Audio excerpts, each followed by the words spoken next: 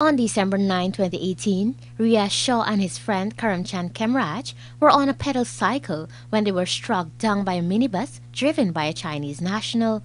The driver, after hitting the duo, sped away and is yet to be apprehended.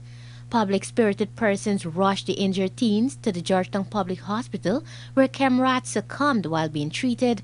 The teen was said to have received injuries to his spinal cord, sustained a broken hand and leg, along with a punctured lung.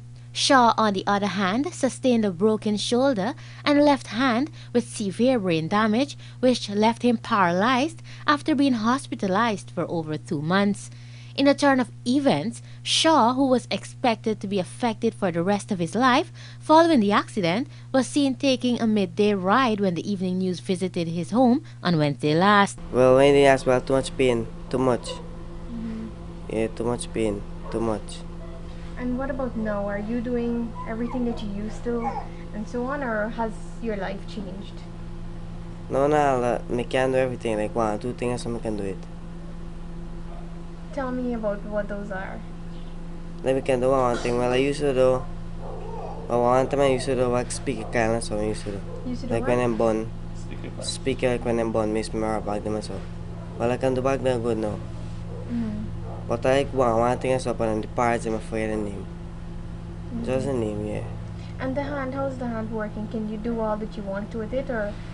Well it can't come straight, this like come up to. Okay. Yeah.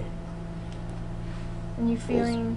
You see pan tape to button so I get bone. All is a melee steel. When questioned about Kemraj, Shaw revealed that he misses him a lot. Yeah, well I study him, I must study him, yeah, study him. Yeah, study him, but you know I can't take him because he don't die. Well I miss him bad. Cause you know like anyway you go, you scare me, like if anyway me go, I say come by song club again. Shaw's father, Yakum Shaw, revealed his joy for his son making a full recovery and continues to hope for the best. Well, at least me feel happy that, he recover back and he can do things for himself and things like that. I really feel good. I still ask God every day for that.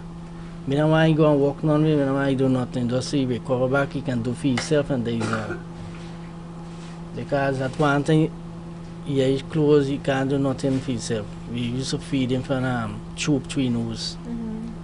When we take it out, sometimes you sit down on the chair there, you fall back, so you fall. You can't balance your own self. The family is trusting in God that one day the driver of the minibus will be brought to justice. Reporting for the Evening News, Kizzy Coleman.